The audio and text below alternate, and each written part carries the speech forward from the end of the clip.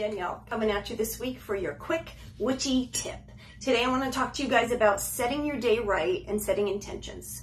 So many of us these days are so busy in the morning, whether it's getting our kids to school or we have jobs to go to, and we just don't have the time, even an extra 5 minutes to take in the morning to set intentions. So I'm here to tell you it's as easy as making a cup of coffee or a cup of tea. So what I want you to do is when you go downstairs in the morning or down the hall, whatever you do, grab your cup of coffee or tea, and as you add your ingredients, you are going to literally set your intentions with the ingredients that you're adding, such as sugar and creamer. So that's simple. So with sugars and honey for tea, perhaps you can set the intention of having it be a sweet day. Your day is going to be sweet, it's going to be enjoyable. Any bitterness that's coming towards you will be sweetened over with the sugar or honey. So you can do this when you're adding it to your coffee or tea, or whether you're mixing it, or when you're done mixing, literally setting your hands on top of your mug and just place the intention for an extra 10 to 20 seconds. Another good one is your creamer, whether you use half and half or coconut milk, whatever you choose. For me, a creamer is a way to smooth out my coffee. And the intention for me is smoothing out my day. I'm going to have a smooth day. Things are going to go very well for me. And as I add it and I stir, I literally think of the intention of smoothing out my day, making everything easy for myself and anyone that I deal with.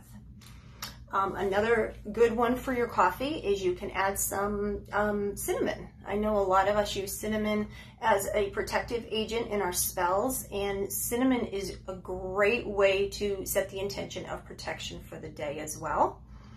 And another favorite of mine is vanilla. Vanilla is a great addition to coffee. It tastes fabulous. I use the vanilla extract that comes in the little bottles. It's not a fake add-in, it's actually the actual vanilla itself, and you need just literally a quarter of a capful to add to your coffee. Vanilla is fabulous for setting the intention of keeping any negativity away. It's also good for calmness, and I'm going to use my cheat sheet right here. You can use it for empowerment and love as well. So when I tell you these things, please feel free to add to your additions, whatever you're using. You don't literally have to use it for what I'm stating it for, but whatever you feel is correct when you do it. Another one for your tea, if you happen to use lemon, lemon is fabulous for the body, but lemon is also, if you think about it, we use it in our spells for cleansing. We cleanse our homes with lemon around our doorways and around our windows. So why not use it as a protective agent, as an intention in your tea? Works very well. It's very simple and easy. And also what I like to do is I have a box of herbs that I use in addition to my tea. So if I want to add a little bit of love that day, I can go in and take out my rose petals and add 1 or 2 rose petals to my tea while it's steeping. Echinacea, calendula, rose hips, you can go wild with that. Go to your nearest herbal store. Again, please make sure that anything that you do use is safe to be ingested.